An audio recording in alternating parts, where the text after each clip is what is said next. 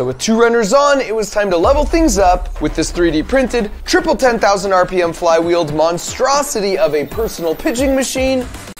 Now the Demogorgon is calibrated to launch his cruise missiles at just under the 74-mile-per-hour speed limit on pitches in the league. The only problem is that kind of speed requires a lot of flowing electrons, and battery power soon became a concern. And that's just not a position you want to find yourself in with Captain Clutch at the plate, sadly giving them the first lead of the game. Jimmy can't take every at-bat, but then Barron got on base, followed by Kyle with an absolute bomb to center field. Yeah!